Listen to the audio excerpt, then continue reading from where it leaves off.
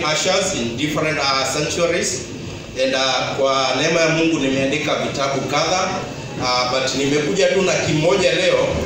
This is my latest book, inaitwa The Art of Effective Church Ushering.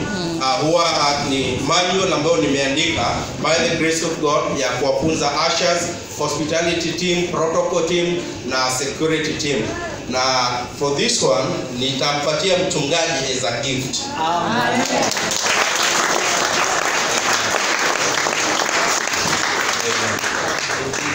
Amen. Amen. Thank you very much. It's a simple book, and because I know our pastor is also a teacher, he's a teacher of the word. I'm very sure through that also there is something he'll get that will benefit the team here ushering up. Now, when I was asking God, what do you want me to tell your people? Mungu alinipa neno la siku ya leo. Na title ya ujumbe wa siku ya leo ni complete obedience. Complete obedience. And maybe for those who are writing, unaweza andika complete obedience, semicolon, an avenue to divine encounter. An avenue to divine encounter. Unajua wakati mwingi for us believers, we pray. And we pray and we seek God and we fast. But sometimes in the process of seeking God and bringing our needs to Him, we don't listen to the instructions that He has given us. So we have developed a culture of pushing, pray until something happens. So unakuja unaomba, then at some point unamaliza kuomba unaenda. Uko kokarehe matetama kukore gai ukamwitoka gweta gote kwa itorora ogele jokagia ko break kase oka kama odomaige kwa itorora ore goro ya kukora igwehana. But later on we don't now sit down wodikireria arauga atia oikarathe wajie ko receive mashokyo, because God expects us to be His friend. Yes. So we have a communion. It's a communion. Ogikorana na mundu okia kwera ndirenda gukuona tondu ndirenda undeithie naguo. Okia kwera riu nie kuhana onaguthiete ngeretie ngakinya muico arabu one mathie. You'll be concerned. Sasa nitaanze upande gani, nitamwambia namna gani? Do I need down nimfuate? Taboroga that person is not even concerned. Ameenda. Kesho tena atakuja the same thing hapo that ukagelia makoya mama. And God wants us to have communion with Him. Yes. So it's not pray until something happens. Sometimes it's you pray until you hear God. You pray until you hear God.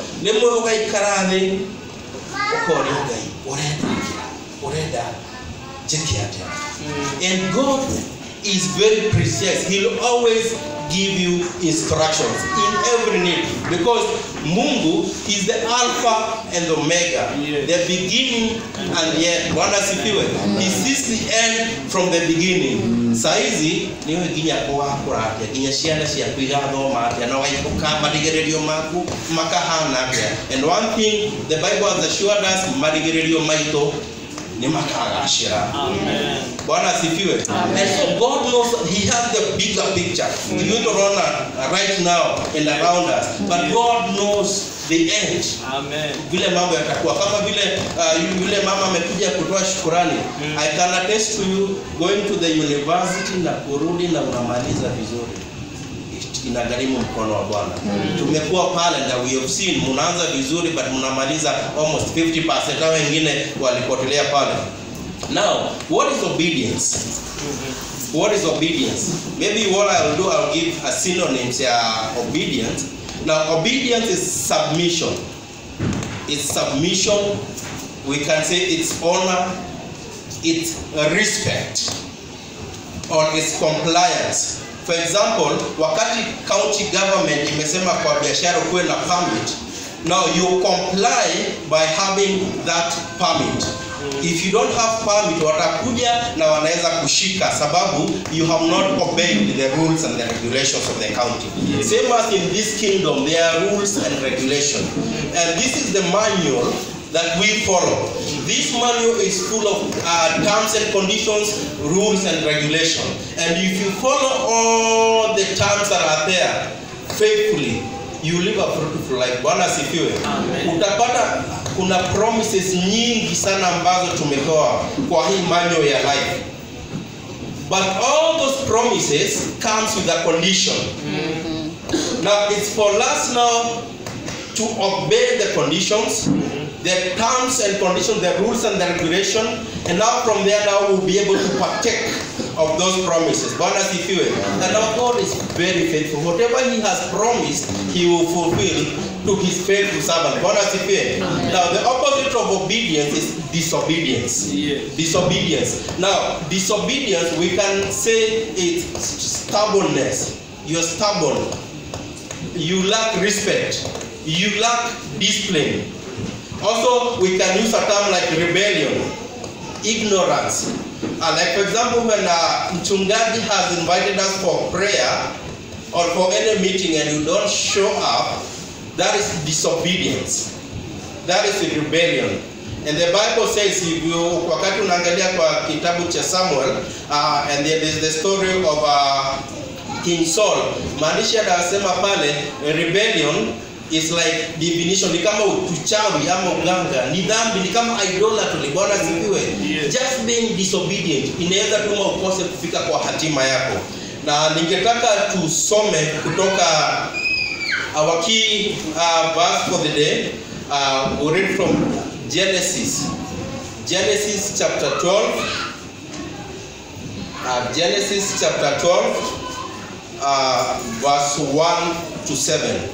Genesis chapter 12 verse 1 to 7, and then later on we'll go to 1 Kings chapter 17 verse 1 to 16. Though because of time we may not be able to read all those verses, lakini tutaenda pole pole. Media, we are ready? Yes. Kwa wale ambao maybe hauna Biblia, lakini I also encourage you carry your Bible. Yes. I discourage using your phone in church. Unasoma ka message ka tala anakuchomoka. Ama unaona landlord, kuna message ya landlord. Hata labda kama hutasoma nini anasema.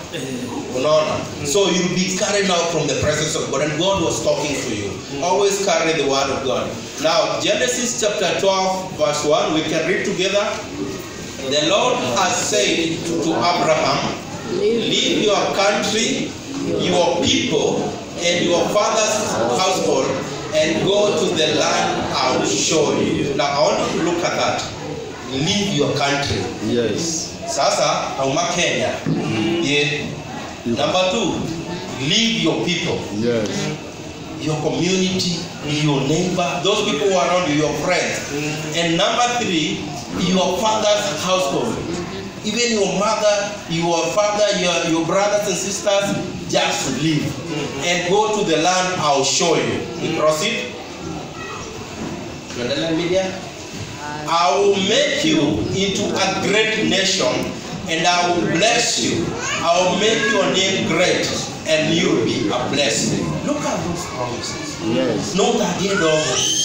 Like, I'll make you into a great nation, not just a great person, but a great. I don't Yes. I'll bless you. Yes.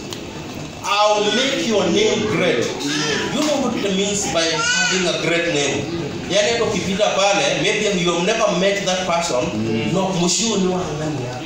Kapunino, naona mani bambana ni wangania.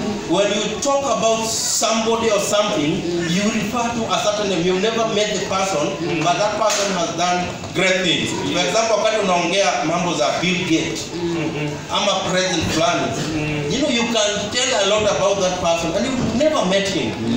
But God can make you great in a great way, and you'll be a blessing. So you have been blessed but you'll have much more that will be a blessing. Amen. We proceed. Yes. But remember there was kuna masharti yamepewa pale. Ndio sasa this promise zianze. Yes.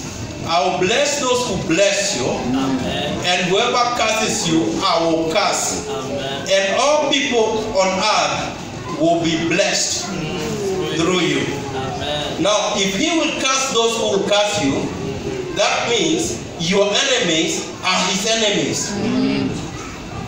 Magonjwa yakikuja, God will curse the diseases.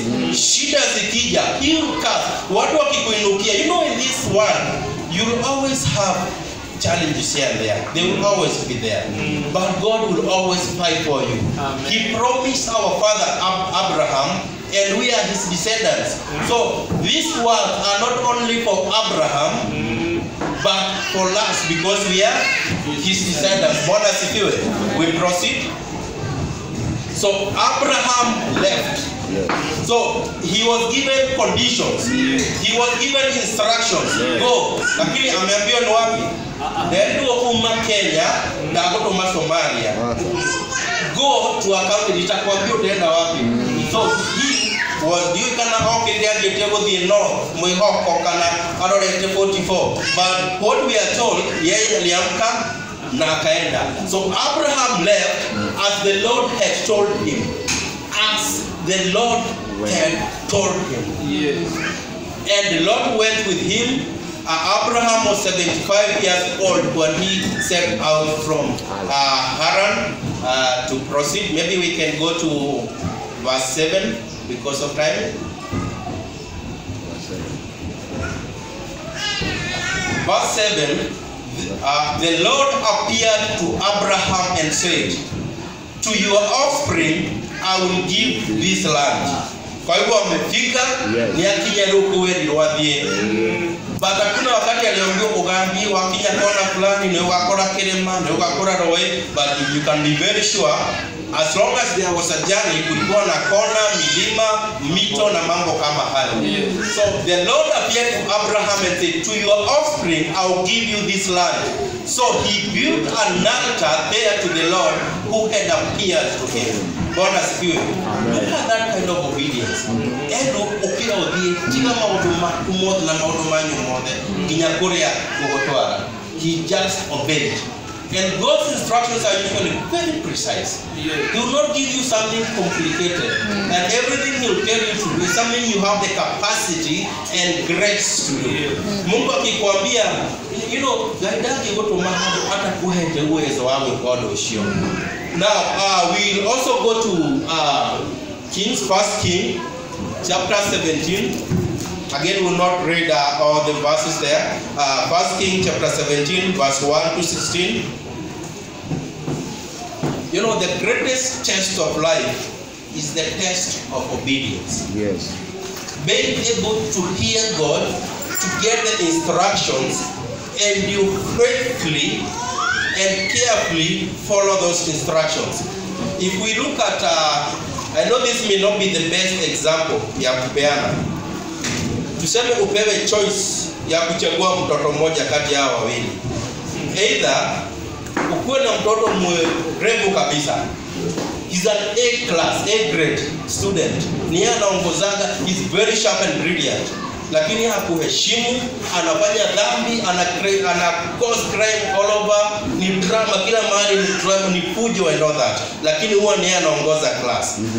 Ama upewe mtoto ambaye ni ako hapo katikati, lakini anakuheshimu, anakupenda, kila kitu kimwambia ndio mama. Yes sir, yes. Mpaka anakuita baba sir. Anakuheshimu kwa jambo lolote lile. And he's always there for you, obeying every instruction you give. Unaweza chagua mgani? Ule wa A ama ule wa katikati? Ule wa katikati. Yeah, you can be very sure. I talk with a lot of parents. Most of wale ambao wako na teenagers. Sijafika pale, but I think it's not that easy. It requires the grace of God. Wanaweza kusumbua. Mimi nilikuwa mmoja wa wale walisumbua wazazi kabisa. Wala wamesoma vitabu vyangu Maybe you've seen that story. But by the grace of God, I am where I am for His glory. Now, let's go to 1 Kings chapter 17 and verse 1. We read together. Now Elijah the Tishbite from Tishbe in Gilead said to Ahab, as the Lord, the God of Israel, lives, whom I serve, there will be neither dew nor rain in the next few years except at my word. We proceed. Then the word of the Lord came to Elijah. Live here, turn eastward and hide in the Kerith ravine east of the Jordan. Now look at that. Live here, turn eastward. Yes. Instruction very clear. Yes. You live and turn eastwards. Those that are the instructions given. We proceed. You will drink from the brook, and I have ordered the ravens to feed you there. Where is the brook? How many kilometers is it from there? We don't know. For him, he just obeyed Nakaanza. I'm walking with God. Yes. And that's why I was talking about being a friend of God. Yes. Atakuwa anapeleka from here to the next level, because he sees the end from the beginning. Now again, in the process, he does things that from our own understanding, they don't look normal or ordinary. You know, God sends you not to any magogo. You know, it doesn't make sense. Yes. But now this word came to fulfill after he obeyed. Yeah. We proceed. So he did what the Lord had told him. He went to the Kerith ravine east of the Jordan and stayed there. So he obeyed fully. Yes. And that's what we're talking about, complete obedience. Yes. We proceed. The ravens brought him bread and meat in the morning and bread and meat in the evening, and he drank from the brook. God promised, akampatia condition, and I'll provide. Yes. And it was very clear. Now, to make the matters, you know, matigio and all that. Meat, hot meat na mkati. Yes. They also, you see, the same way he was instructed by God, also these ravens were instructed by God. Yes. So the ravens obeyed, and Elijah also obeyed. Amen. Now, if ravens can obey God, what about us? Amen. In the New Testament, there is where this was saying,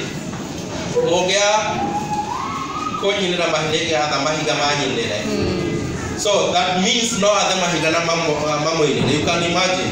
So meaning anything created by God obeys God. Yes. Unfortunately for us, human beings, unfortunately, and God forbid, we don't take our relationship with God with the seriousness that it deserves. We proceed. Sometime later, the brook dried up because there had been no rain in the land. Then the word of the Lord came to him. Go at once to Zarephath of Sidon and stay there. I have commanded a widow in that place to supply you with food. Maybe to simamia kwa sababu ya muda. Now, sometimes we look at this verse, tunaona ni kama kwamba yule dada alipatwa by surprise. Dada ondekana mwingerea. But now he said, ile kidogo niko nayo hapa akamulipana kila kore na netorienda ishi tokwe. But now look at this verse, I have commanded a widow. Meaning also, when he was sent, also the lady was sent. Yo kidogo nimekupatia, I'll use it for my glory and I'll bless you. So it was for her now to release it as a seed. And now she would get a great harvest. Now, she was left blessed more than she was born as fuel. Now, this what we are looking at here is complete obedience. Complete obedience. Yes. Now, God is always precise and requires simple and bold obedience. His instructions are very simple, like the way when you are in school, probably in high school or primary school. ukifanya mtihani pale, the first thing ilikuwa inaandikwa pale, you carefully read and follow the instructions. Do you know why some of us walipita mtihani ama walianguka mtihani? Wacha nitumie wale walianguka mtihani. Maybe the reason why ulianguka mtihani, you did not read the instructions carefully, or you did not follow the instructions carefully. Ukaambiwa draw and label the diagram maybe of a heart. Wewe ukachora ile respiratory system. Ama mahali ungeandika maybe aorta, vena cava, ukaandika hapo mitochondria, ukaandika ingine hapo kitu tofauti. So you did not follow the instructions. Now God's instructions are very precise. They are very clear. They are very simple, and there is grace to fulfill these instructions. So today what we'll be looking at is the mystery of complete obedience. And one thing I would like you to know, because God expects us to fully obey, to completely follow the instructions, that means delayed obedience is disobedience. If you delay, Mungu amekwambia fanya hivi, and then you delay, you have disobeyed. Also, partial obedience is disobedience. Umeambiwa ufanye hili lakini haukufanya yote. You know, as a human being, when you get 90%, that's excellent. That is A. If you come to my class, wakati nafanyisha practicals, if you get 80%, umefail na nakutuma nje, utarudia hiyo exam tena. Because you cannot get 80% when it comes to saving your life. Yeah, you have to get 100% in practicals. Now, again, in God now, in this kingdom, if you obey 90%, you have disobeyed. It's 100%. Yes. So think about some instructions God has given you in your life, in your past. Did you obey 100%? Because if you did, every act of obedience has a reward, and every act of disobedience has a reward. I'll share a bit of my testimony kwa haraka kidogo.